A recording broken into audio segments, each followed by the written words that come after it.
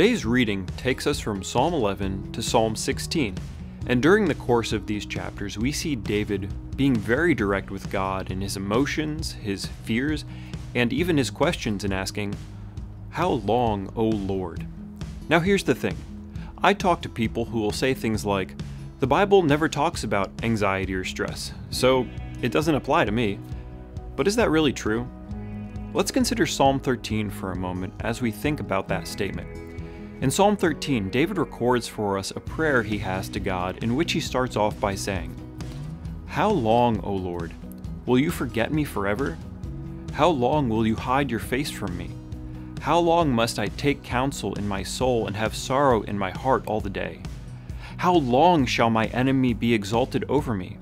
Consider and answer me, O Lord my God.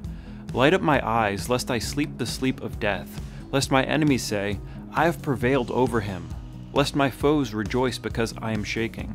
In this psalm, it's clear to us that David is overwhelmed and distressed to the point where he feels like his life is coming to an end. It's in this state that David is crying out to God to come and to intervene on his behalf. Maybe you can relate to this feeling of overwhelming pressure, like the world is closing in on you. Maybe you too have asked the question, how long is this going to last? The question, how long, is often the question that can weigh the most on us because it feels like nothing is going to ever change, like there's no hope. But ultimately, how does David respond to his own emotion of fear and anxiety? David goes on to say, "But I have trusted in your steadfast love. My heart shall rejoice in your salvation.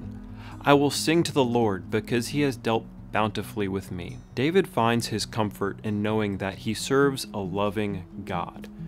When David has questions about what the future holds, he ultimately makes the decision to trust the God who holds the future.